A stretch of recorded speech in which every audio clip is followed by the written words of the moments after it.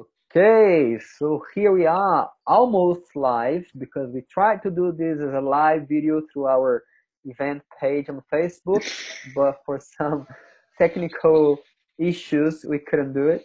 So we are here live, or almost live, with our great friend and Wim Hof Method certified instructor, Tim Van der Vliet. I don't know if I said your name right, from Holland.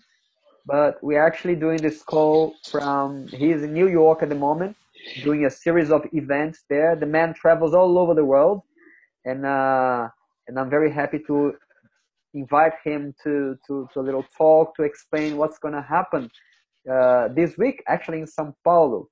Bom, pessoal, bom dia, boa tarde. A gente está aqui num vídeo quase ao vivo, porque a gente tentou fazer isso pela página do Facebook, mas não deu por algum problema técnico. Eu estou aqui, então, com o meu amigo e instrutor certificado do Método Wim Hof, Tim Van der Vliet, da Holanda. E ele está agora em Nova York, numa série de eventos, também ensinando o Método Wim Hof. E o homem viaja no mundo inteiro fazendo isso. E agora, semana que vem, dia 6, 7, 8 e 9 de dezembro, em São Paulo, a gente vai estar com o Tim, fazendo uma série de workshops e oficinas do Método Wim Hof. So, good afternoon, Tim. Good afternoon, Tiagi. Thank you for inviting me. I'm very happy to come to Sao Paulo. Yeah, thank you. The Wim Hof method is very popular. And this is because it has so many benefits. So if you want, I can explain a little bit about what the Wim Hof method is, or maybe you just want to translate this part first. Sure. Então tá.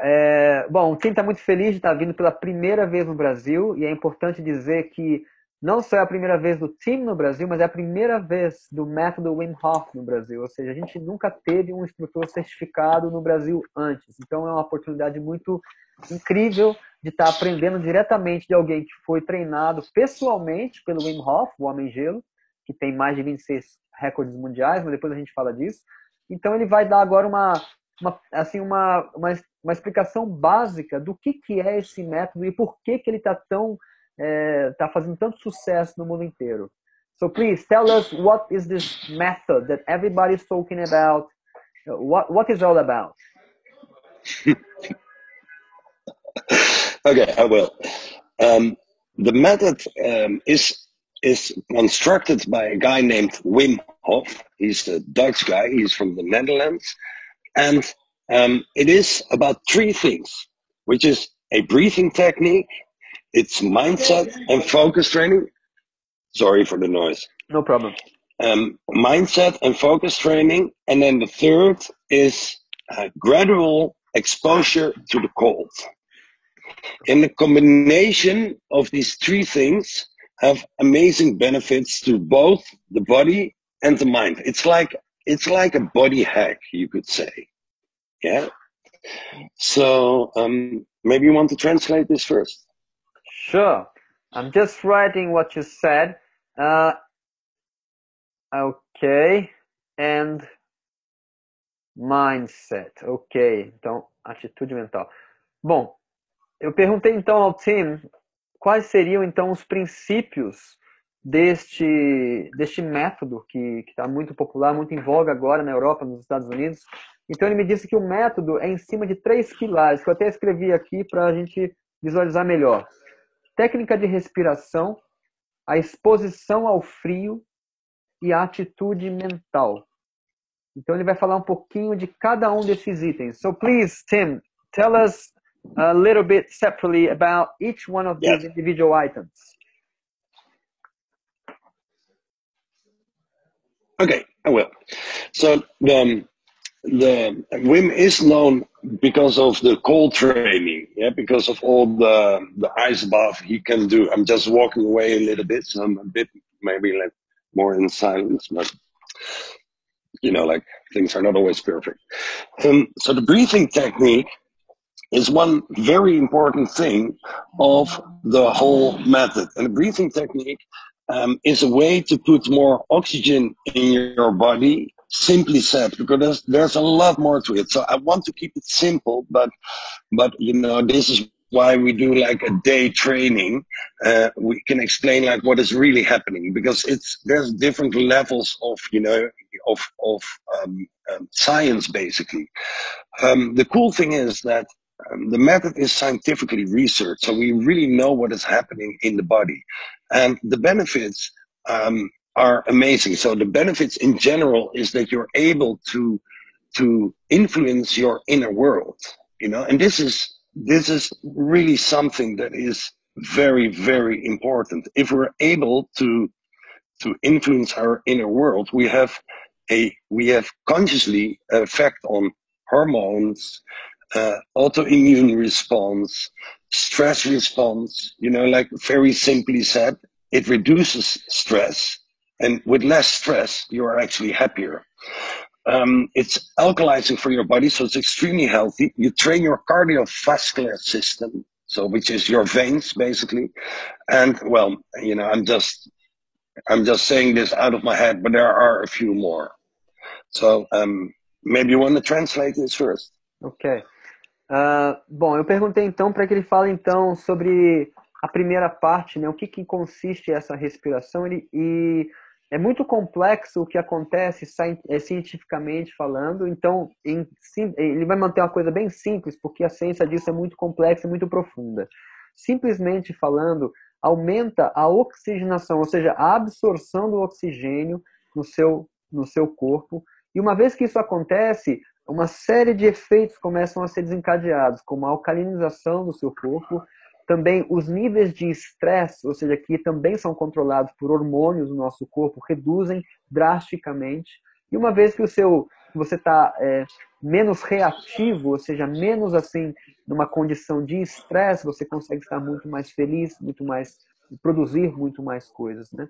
Além disso, o método também, essa parte respiratória, ela através da respiração, a gente elimina muita toxina, uma vez que o oxigênio está sendo absorvido, mais oxigênio está sendo absorvido, uma vez que o corpo está se alcalinizando. Então, é tudo uma sequência de efeitos de uma prática, essa prática respiratória que esse método envolve. E eu também não falei, mas assim, o Wim Hof é esse esportista holandês que ficou conhecido como Homem Gelo por seu treinamento no frio, ou seja, ele tem assim pelo menos uns 26 recordes mundiais por ter assim estado em situações bem extremas, tipo subiu o Everest só de short sem camisa e ficou dentro de uma caixa de gelo por mais de 2 horas, ou seja, sem alterar a temperatura interna. Isso é uma outra coisa que o Tim falou. Uma vez que você consegue masterizar essa técnica, dominar essa técnica, você consegue dominar o seu mundo interno, ou seja, a produção hormonal, novamente, a redução dos hormônios que causam estresse, dos cortisóis, e por aí vai. Tem muito mais coisa cientificamente falando, mas ele está colocando só em termos simples. Okay, we're cool with the breathing technique, and then you mentioned also exposure to cold. Yeah. Yes. So exposure to cold is always gradually. Yes. So during a day training, you learn what is happening when you go into an ice bath. And that ice bath, before people are like, you know, like, no way. It's always optional. You never have to do it. Yeah. Nobody can tell you what to do. What is happening if you go in an ice bath is that you learn how you react in like a stress response, basically, you know, but it's a stress that is under control, because you can get in the ice bath, but you can also just get out. So it's completely safe. The way, what you learn from this ice bath mentally is how you respond to stress and how to get rid of it. So you can apply this in your daily life, where basically if you apply what you learn during a day training in daily life, you will have less stress. Like for me, it's like 80–90% of the stress just disappears because I know I've learned how to breathe. This is where the breathing and the cold training also come together. Ok. Eu perguntei então para ele. Translating moment.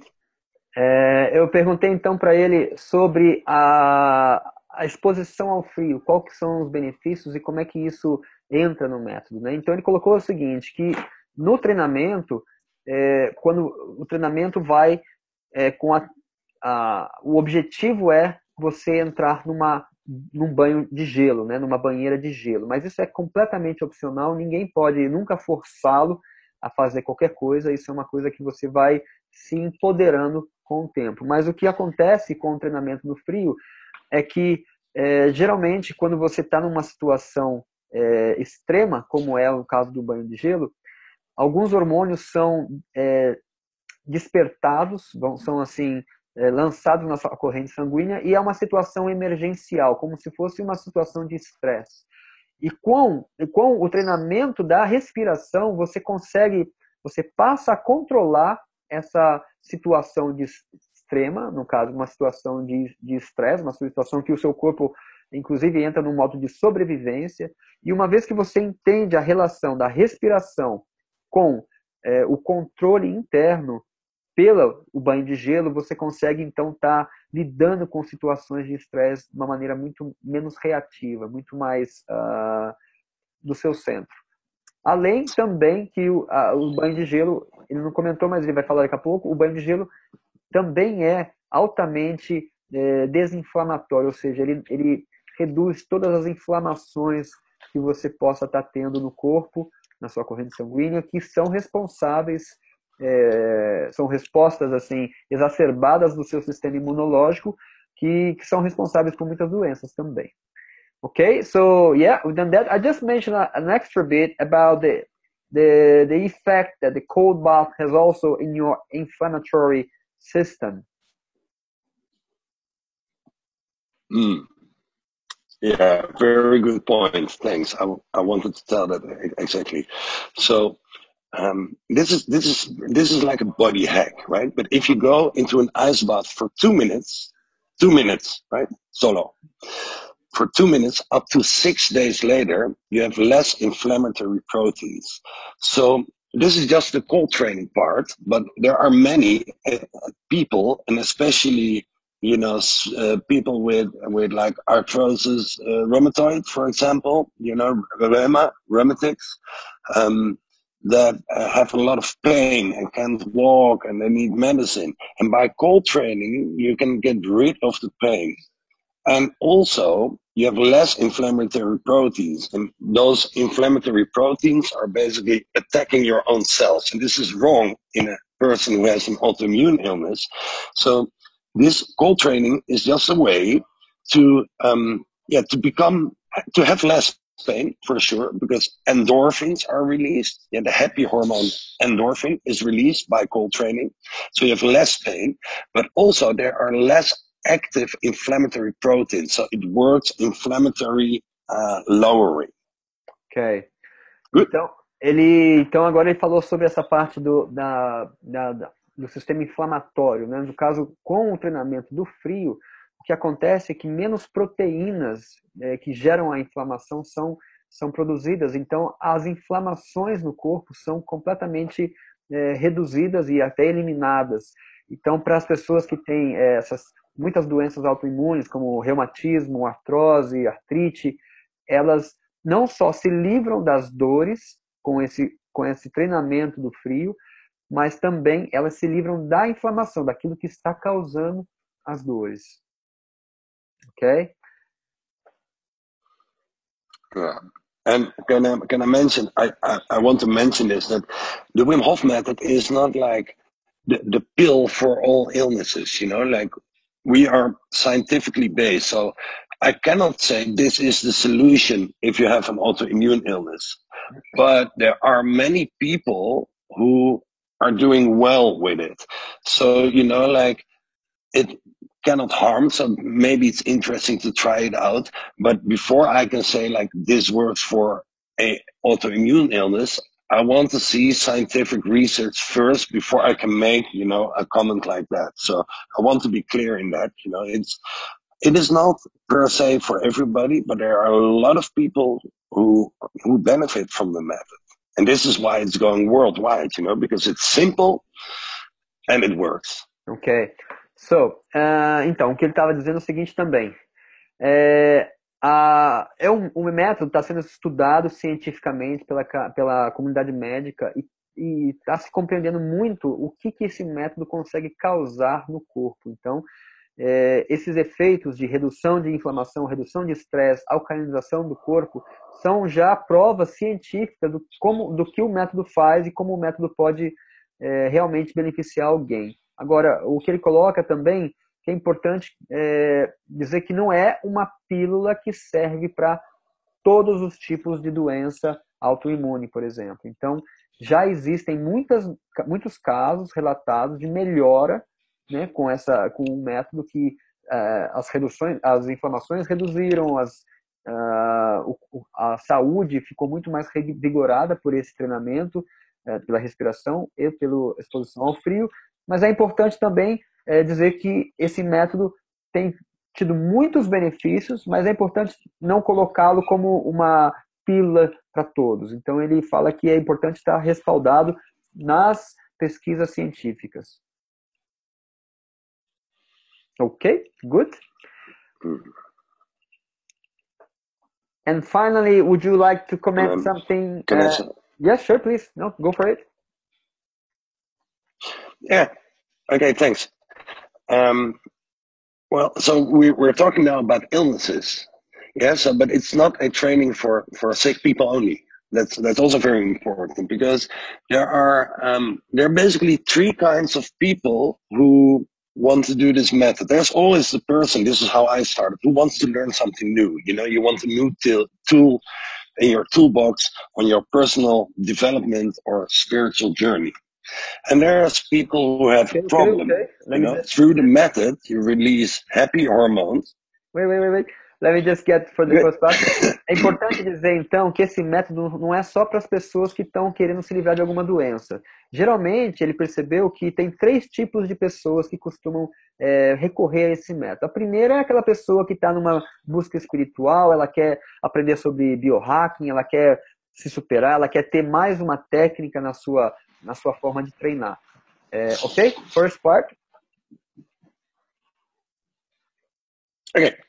Second part, about people who have either a mental or a physical problem, an illness. The breathing method releases dopamine. It's a happy hormone, and through cold training, endorphins. So there are people, and again, I'm not saying it's the pill for everything, but there are people who have mental problems, and they use this method to become happier. So you don't need depressives or stuff like that. And then also we talked already about the physical part, so please translate. Ok, e a segunda categoria, vamos lá, de pessoas que costumam recorrer a esse método são pessoas que, por algum motivo, têm algum tipo de turbulência mental ou sofrem de depressão, ansiedade. E por conta da respiração, a respiração desperta dopaminas, né, no cérebro, que são aqueles hormônios que nos fazem sentir felizes, sentir alegres. E já o treinamento com o frio nos desperta endorfinas, que também têm efeitos positivos, né? No caso, são antidepressivos e tudo mais. Então, de novo, não é uma pílula para todos os seres que têm condições condições assim, de alguma anomalia mental, mas é muito procurado por pessoas que também têm algum distúrbio mental. E a terceira tipo, que a gente já começou falando sobre isso, são as pessoas que estão realmente com algum problema de saúde, de doenças autoimunes, que também buscam um método para se curarem ou para melhorar a sua saúde. Cool. We covered the 3 types of people that generally look for something like the Wim Hof method. Very good. No. But can I say something? There's a third group, and this makes it really interesting, which is sporters. and top sporters. There are many like really top sporters that benefit from the method. And the breathing technique, basically, you have more oxygen available in your muscles, literally makes you stronger. And so, like, especially people in endurance sports, you know, if you're a runner and you learn this breathing technique, you will be able to run longer before you get lactic acid release, you know, muscle pain. And ice bath is a really good, an ice bath is a very good way if you have like trained hard to get rid of the crap out of your body. So that is the third group. Top sporters or sporters in general, they use this method to become even stronger. So that is really interesting, you know, that different groups of people actually benefit from the method. Ok, ele também comenta agora sobre uma outra categoria de pessoas que seriam os esportistas, pessoas que estão assim em treinamentos de alta performance, que tem no mundo já o próprio Wim Hof e o próprio Tim têm treinado esportistas que estão assim, maratonistas, pessoas assim que estão indo além dos seus limites, pessoas que praticam também CrossFit e outras modalidades mais, porque através da respiração, uma vez que você aprende a absorver mais oxigênio no seu organismo, você se torna mais forte, você se torna mais resiliente.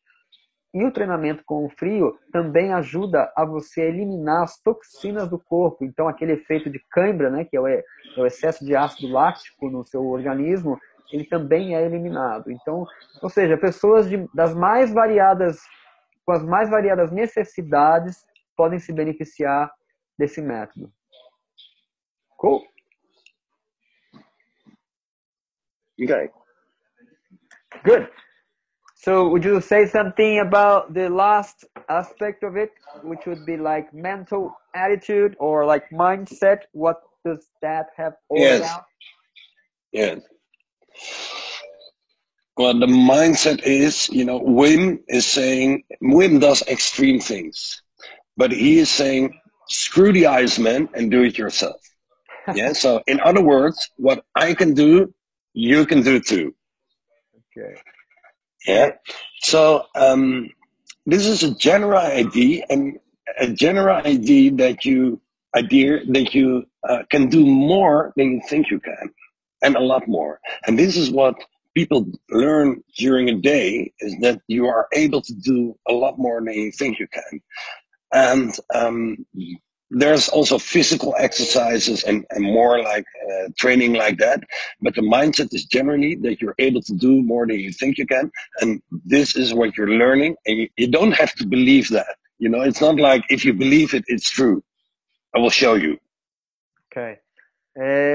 Outro aspecto, né, que a atitude mental, o mindset, seria então que o próprio Wim Hof, ele faz coisas extremas, né? Como eu disse, ele nadou mais de 100 metros embaixo de uma crosta de gelo, ele ficou dentro de uma caixa de gelo por 2 horas, ou seja, mas ele diz, olha, esquece o que eu fiz, esquece o que eu posso fazer, mergulha na sua fisiologia e você vai perceber que você pode fazer muito mais que você imagina.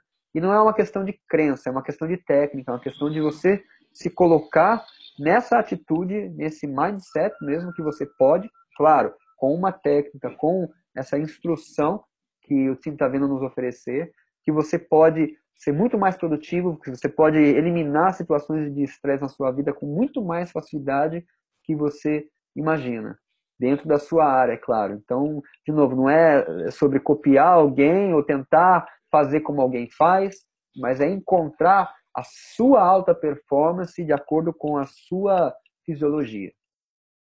Cool. Yeah, can I say just one more thing? Sure. Okay, so you know, like everybody's speaking about the mind-body connection, right? So we know this mind-to-body effect. We can think ourselves ill, we can heal ourselves by thinking clean and stuff like that. But you know, the mind is, I mean, my mind is sometimes like that, you know. So what this method is basically about is you do the other way around, from body to mind. So by the breathing techniques, you release dopamine, and that stills your mind. It makes it more quiet, right? So this is like a body hack in a way. Instead of, starting here, you start here, and this will calm down. So yeah, that's another thing that is, I feel that's extremely interesting. And then maybe the last thing is that Before you what go you there, learn during this training is that, so okay. Before you go there. Ok. I wait. O que é muito interessante que o Tim está dizendo agora é o seguinte, que está muito em voga essa coisa da mente sobre o corpo, né? A mente comandando o corpo. Então, ou seja, tenha pensamentos positivos, você vai ser uma pessoa mais feliz. Tenha pensamentos negativos, você vai ficar uma pessoa chateada, amargurada. Só que nem sempre, e ele cita o exemplo da própria mente dele, que nem sempre a mente está naquele estado zen que a gente gostaria. Então, às vezes, a mente está um pouco turbulenta. Então, quando a mente já está turbulenta, ela vai influenciar o corpo. Então, na verdade, isso é como se uma forma de você hackear o seu corpo, consequentemente a sua mente, começando com o corpo para influenciar a mente. Porque se a mente já está turbulenta, o efeito vai ser X no corpo. Agora, se o corpo, através de uma certa técnica, pode influenciar a mente, então isso é um aspecto muito interessante que está à disposição de qualquer um, apenas fazer e colher os resultados. Cool. Yeah, and then the last, or something else I would like to mention is that, we live in a world where we learn to push, right? To give something extra, and you don't feel good, but you do it anyway. And I believe this is why many people are in a burnout. Now, what this method is teaching you, that the other side of pushing, like fighting, basically tensing the muscles, is to surrender. And during this training, you learn the power of surrender, and it makes you 20 times stronger. Not 10, 20%, no, like 10, 20 times stronger. And that is a very interesting thing that, well, I have learned, and many people in the world, will benefit from that. And that is like a mental training. Many people will benefit from that. Ok. Ponto muito interessante é que hoje em dia parece que está todo mundo querendo sempre fazer mais, sempre querer dar mais gás, tá mais assim numa postura quase que realmente de luta. E então assim a gente está geralmente mais tenso porque a gente acredita que a força, que a energia vem do tensionado, e você está assim se enrijecendo. E o que esse método vem ensinar aqui é exatamente o contrário. Quando você aprende a let go e ficar tranquilo, relaxar e se entregar, isso a gente aprende muito dentro de uma banheira de gelo, isso você faz você se tornar 10, 20 vezes mais forte. Não é 20% não, é 20 vezes. Ou seja, 200% mais forte, ou 2000% mais forte. Enfim, você aprende que você fluir é muito mais potente do que você resistir. Cool. Yeah. Excellent. Kind of understand what you say. Excellent. It must be your Spanish training, I suppose. Yeah, exactly. Yeah. Very nice. So do you have any more questions?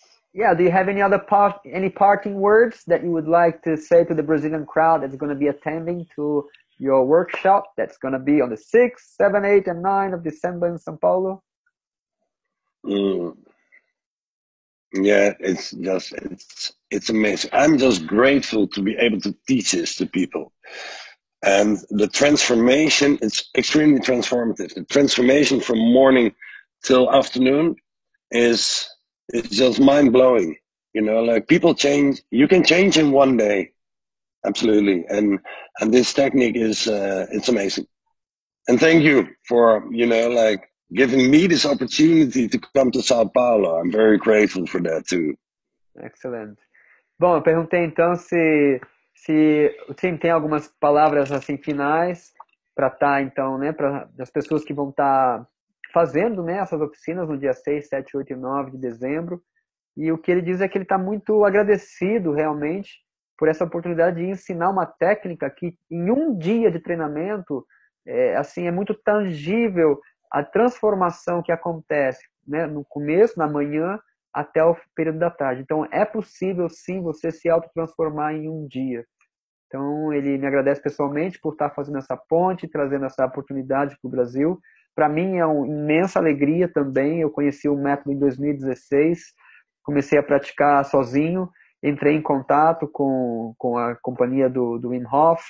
Eles foram extremamente gentis comigo. Eu comecei, então, desde então, a expressar a minha gratidão através de vídeos que eu comecei a gravar na internet, e vlogs, e enfim, comecei a convidar as pessoas aqui a vir a treinarem aqui no nosso sítio, no sul de Minas, e isso foi, assim, tem sido, né, muito benefício para a minha vida pessoal e para as pessoas que também estão entrando em contato com essa oficina. Então, a gente deixa aqui de novo o convite, pela primeira vez no Brasil, imperdível, Tim Van der Vliet, estreitamente from Holanda, na verdade, Nova York, all over the place, pelo mundo todo. O homem é um nômade viajante aí, trazendo essa mensagem de saúde, de plenitude, de paz, de centramento e de alta performance, enfim, de tudo de bom que a vida pode nos oferecer. Eu quero finalizar, então, agradecer ao Tim. Thank you very much for joining us today. And I'm really, really glad to have you on as well. And I'm sure we're going to have a great time in São Paulo. And for those, the lucky ones who will be coming, I'm sure they will benefit extremely. And there is a life benefit. It's not just like a weekend benefit, it's a life benefit. And I can say that from my own personal journey, that it has how much benefit I've been harvesting from my own self and my family, because now my kids also practice, né? Então, eu estou dizendo que it's so cool. Eu estou muito agradecido por essa oportunidade, as pessoas que vão estar vindo agora, fazendo esses workshops. É um benefício não só de um final de semana, mas é um benefício da vida toda, assim, né? Eu estou dizendo que a mim tem me beneficiado muito pessoalmente, tem um histórico de problemas respiratórios e tudo mais, e hoje também a minha família que também pratica. Today, in fact, I taught my 11-year-old how to do the breathing because he was feeling a bit fluish. And I said, come on, sit down here with me and let's do this. And after that, he was feeling super energized. I'm good now, I'm healthy again. Hoje eu ensinei o meu filho de 11 anos e ele aprendeu, ele estava meio gripado e ficou bom na hora, ficou super energizado. Yes, bring it on. Yeah, this is a very simple way of, like if you feel like you have the flu, but you have to work hard, 4 rounds of breathing actually give you energy and you're okay again, so it works that simple. And I also would like to say to the people that are listening, if you have a question, or maybe a worry, or you're not sure if it's for you, because there are some contraindicators, like if you have extreme cardiovascular illness, better not do it. If you're pregnant, then better not do it.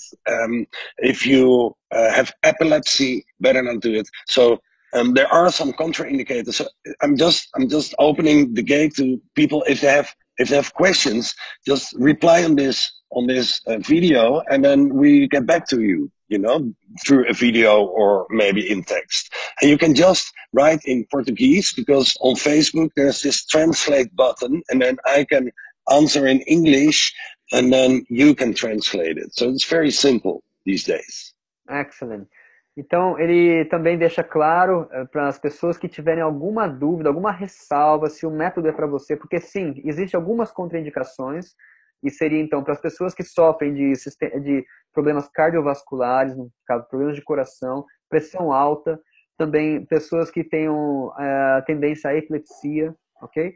e também as pessoas que tenham a síndrome de Raynaud, que é uma síndrome que deixa os seus dedos brancos ou a extremidade branca, mas isso só no segundo grau, ou seja, é um caso raro da síndrome de Raynaud, que essas pessoas, então, é melhor, o método não é tão adequado para elas. Mas qualquer dúvida, entra em contato, a gente vai estar deixando esse vídeo agora vai para a página do evento, então a gente pode já estar interagindo dentro da página do evento, ok? Então você tem alguma dúvida, tem alguma pergunta para o Tim, pode escrever em português mesmo, que o próprio Facebook já traduz, e isso ele já vai estar ali tirando qualquer dúvida que possa ter sobre qualquer questão que você tenha. Wonderful, Tim. So thanks a lot for your time. I know you're a very busy man, so I will be very happy to host you here next week, and we'll hope to. Well, anyway, we'll see you soon. Yeah, man. Thank you so much, and see you in a few days' time, like 5 days' time. So I'm really looking forward. Thank you. Excellent. Take care. Namaste. And Brazil awaits for your presence. Namaste. Namaste. Obrigado. Muito bom. Vai praticando o seu português. Okay. Bye. Okay. Bye-bye.